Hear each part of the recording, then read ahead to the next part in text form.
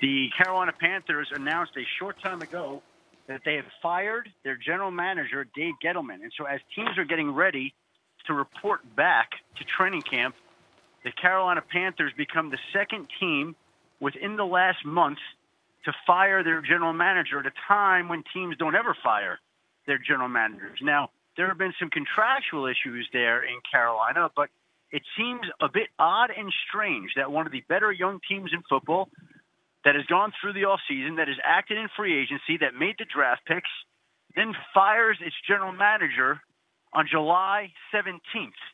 Now, there have been some people, some players, I should say, that didn't particularly care for the style that Dave Gettleman exhibited. That often is not uncommon. Players, management sometimes don't always see eye to eye. There was the incident with Josh Norman last year and the franchise tag being rescinded with him going outside to Washington. But to take the unusual step to fire your GM this late, we just harken back to the Chiefs conversations at the end of June when they fired their general manager in late June and got rid of John Dorsey.